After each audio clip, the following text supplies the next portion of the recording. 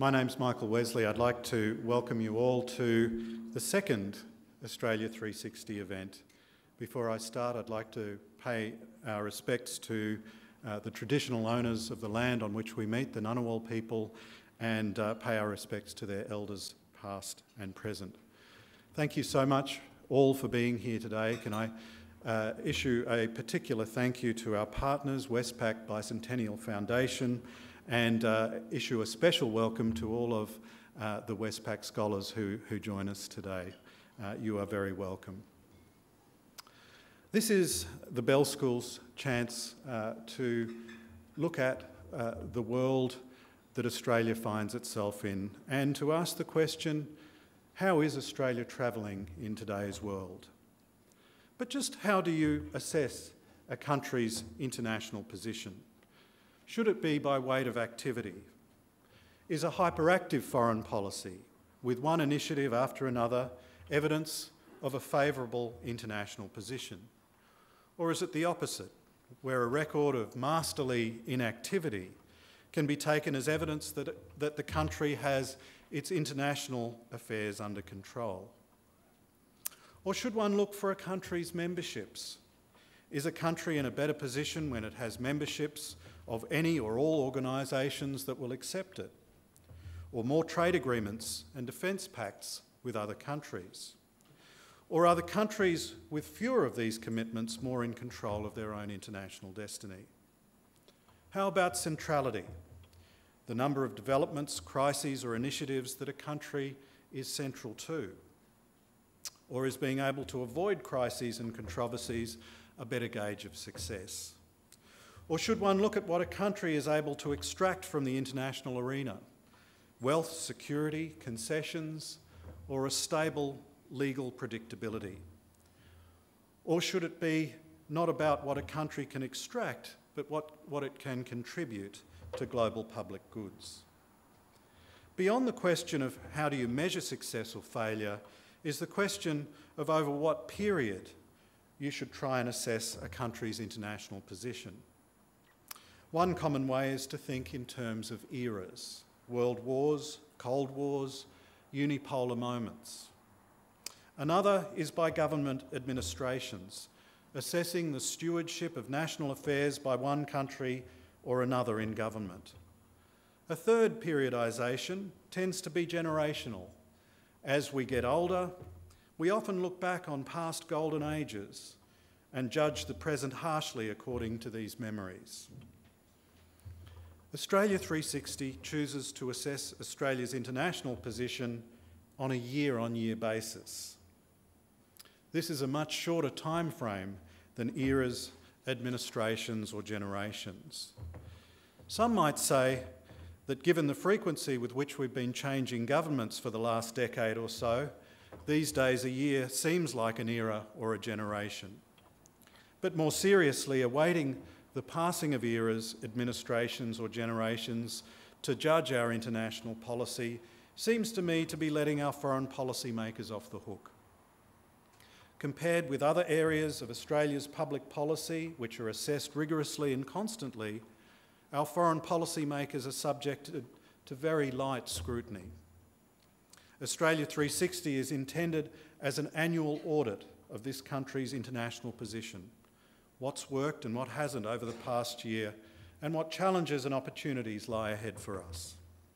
As we look back and cast forward in this way, it also gives us grist for thinking about what criteria we should be using to assess the health of Australia's international position.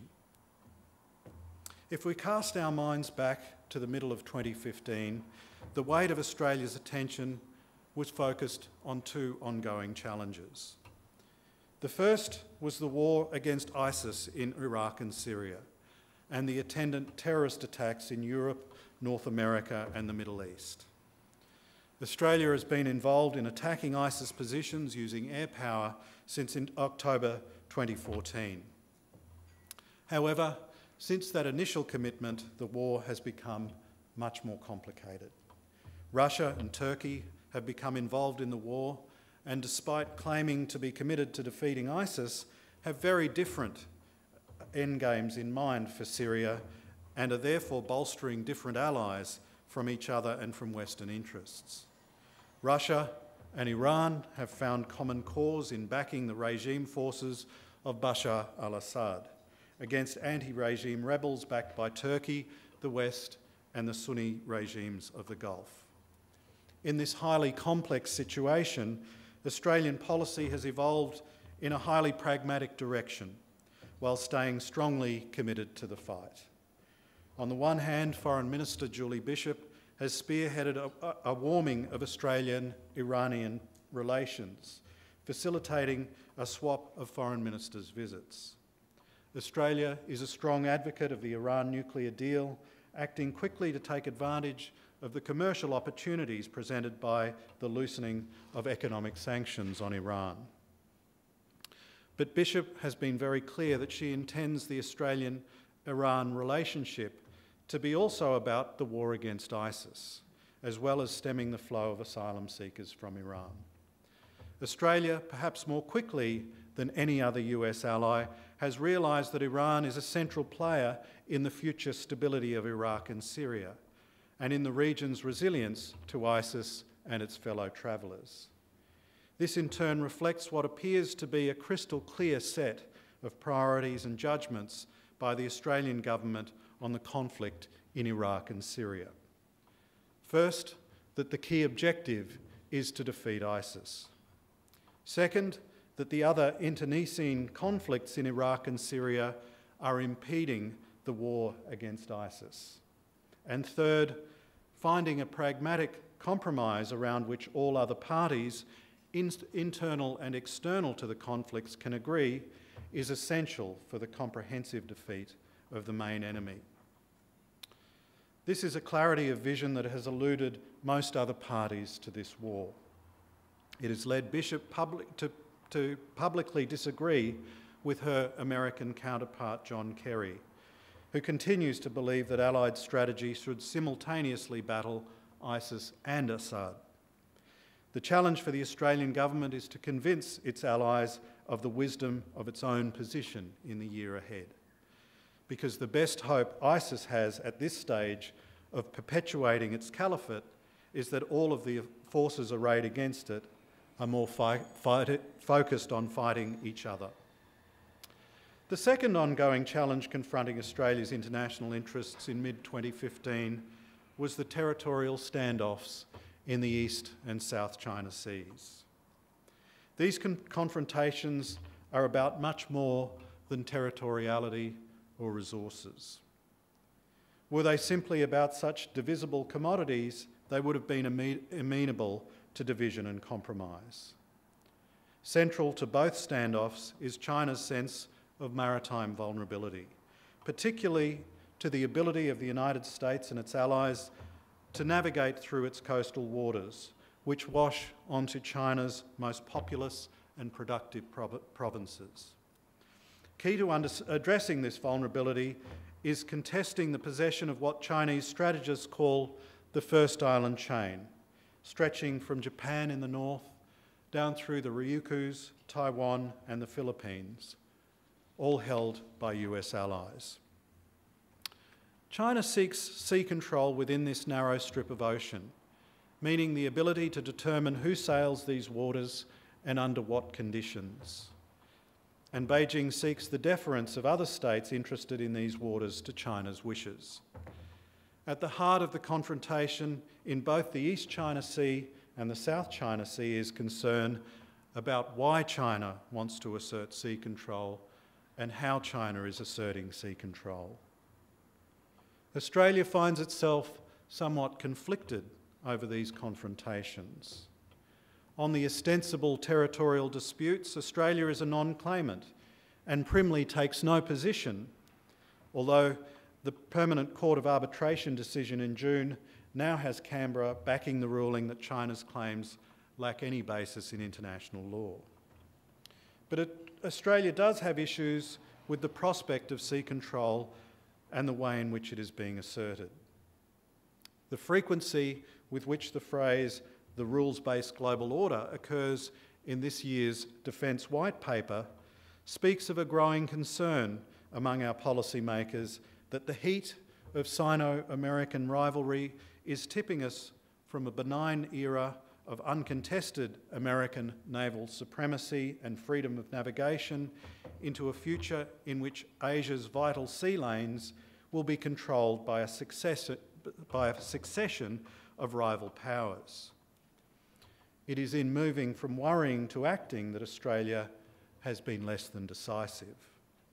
On the one hand, Australia has been one of the most outspoken regional countries voicing concern about China's actions.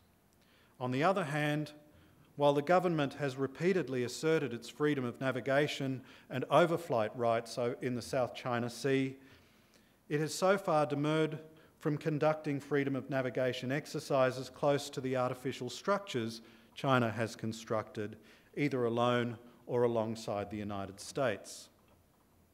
This may reflect Canberra's sense of heightened risk of conflict in doing so, or perhaps its sense of the ultimate futility of these actions.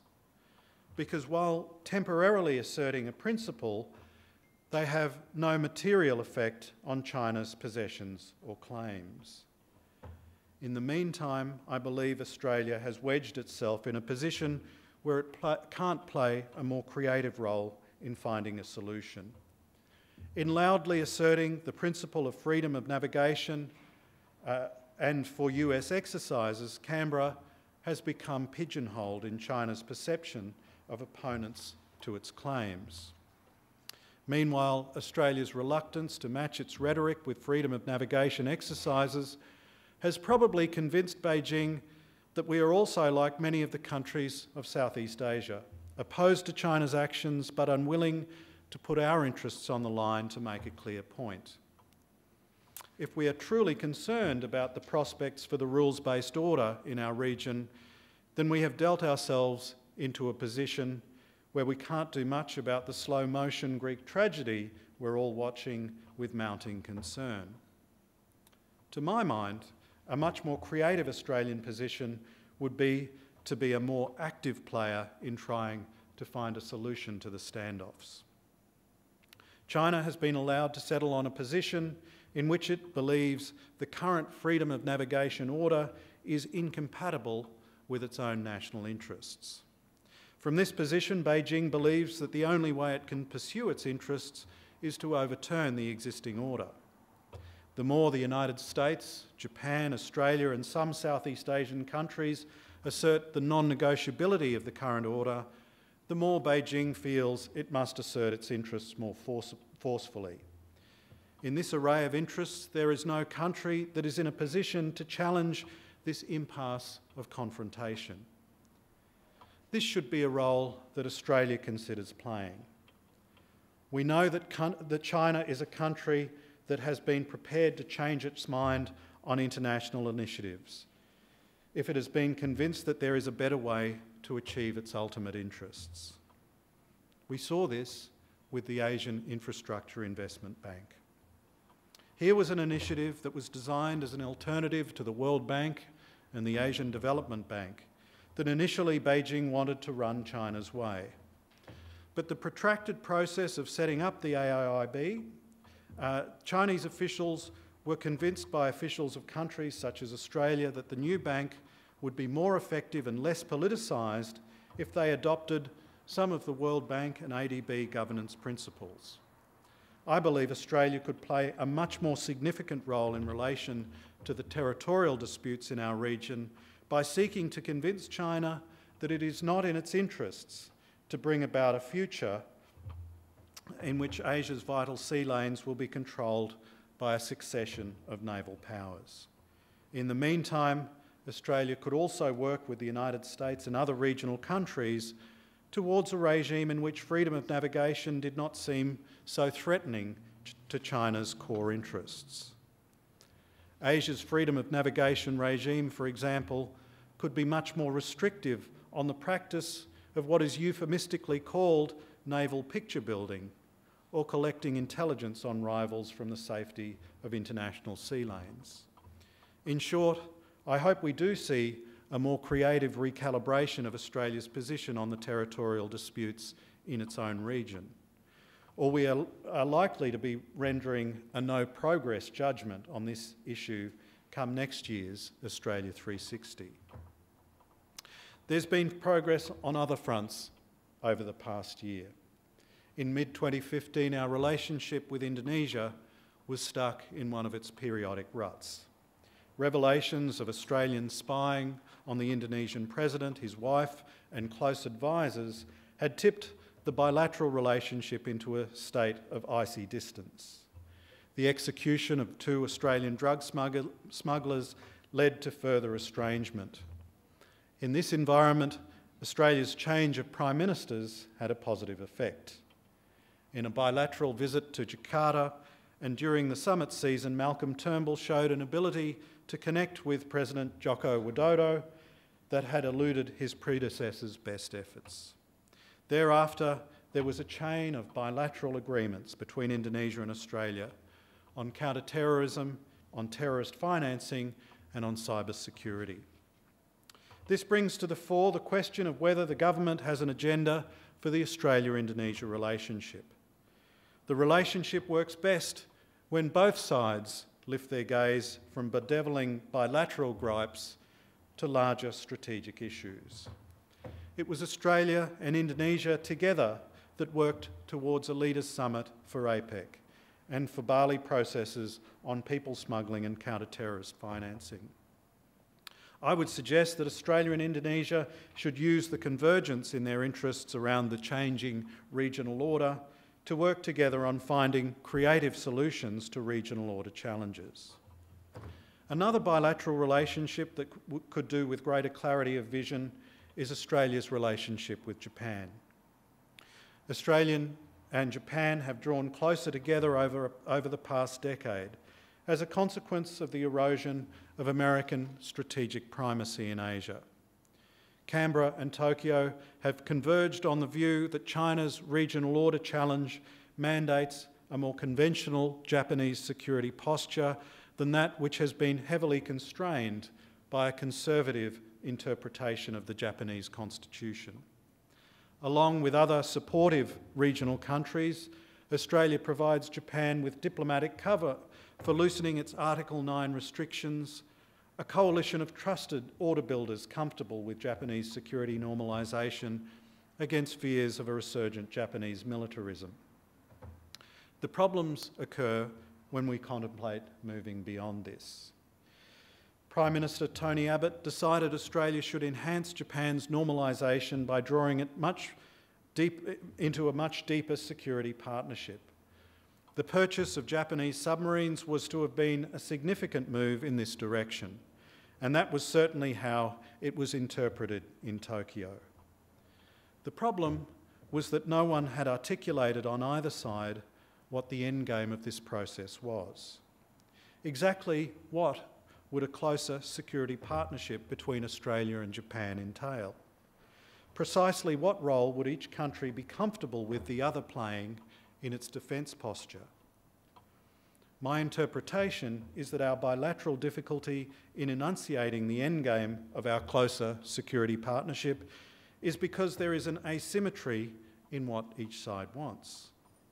Tokyo, it seems to me, would like a much more robust security partnership with clear imperatives all along the Western Pacific coastline. Canberra is much more cautious. The last thing Australia wants is to be drawn into a conflict in North Asia as Sino-Japanese rivalry deepens. Indeed, our ministers have raised doubts as to whether our ANZUS security treaty obligations would bind us in such an eventuality.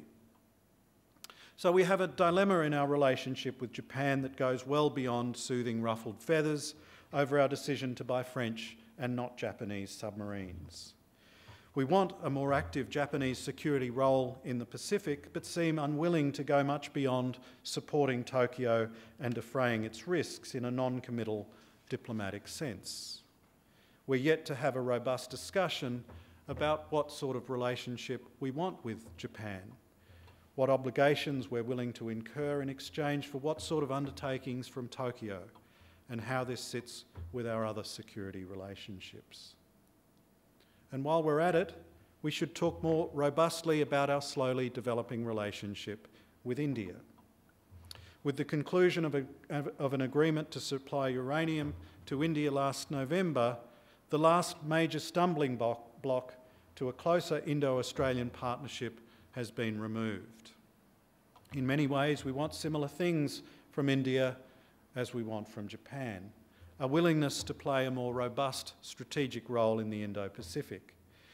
Indeed, we have found that a trilateral dialogue with India and Japan is a good way of progressing discussions on our common perceptions of what's happening in the region.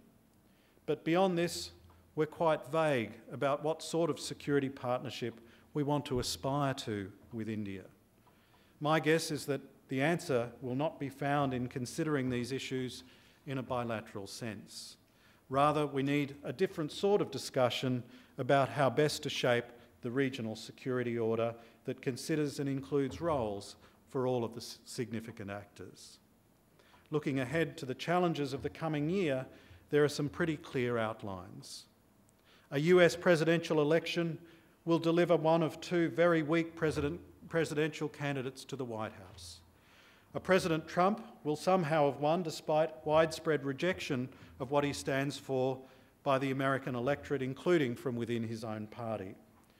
On the other hand, a Clinton victory will deliver a president with ongoing investigations hanging over her head, a shocked but galvanised Republican Party, and a real prospect of impeachment proceedings. Maintaining a US commitment to Asia in the face of mounting trade deficits is increasingly a feat of presidential resolve, and thus probably beyond the capacities of either presidential candidate. I think we need to prepare ourselves for a replay of the Nixon shock of the early 1970s, in which, in America, at war with itself, signalled a lower level of commitment to Asia's security. The difference then was that this lower American commitment was accompanied by an understanding between the US and China on a pragmatic coexistence. Today, we have a deepening Sino-American rivalry, along with a state of dysfunction in regional institutions that we've rarely seen before.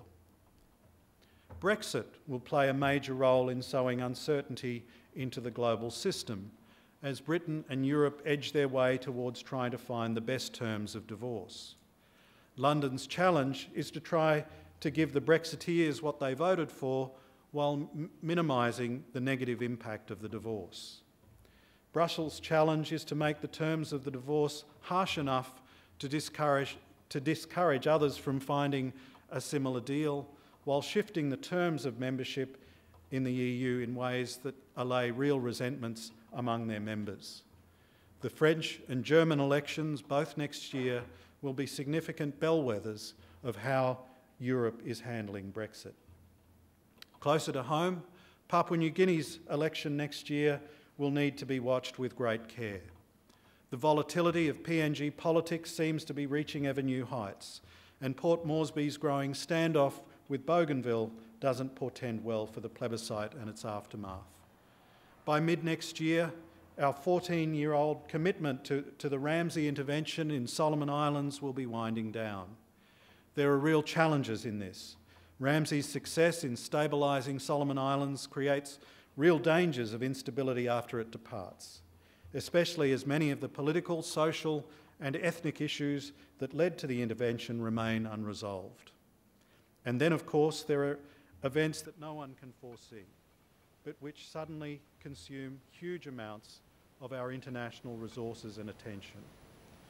These are 9/11 type events that can divert the course of history, posing impossible questions of our readiness and imagination. I believe such events make hard thinking about the conceptual frameworks of our foreign policy incredibly important. If properly designed, such conceptual frameworks don't reduce our flexibility in response, as some of our governments seem to think. Rather, they give a clear sense of our interests and enduring values, particularly when dealing with the unexpected and disorienting. That's why it's so pleasing that the government has made a commitment to developing Australia's first foreign trade and development white paper since 2003. I look forward to seeing what they come up with, and I urge the opposition to begin a similar process.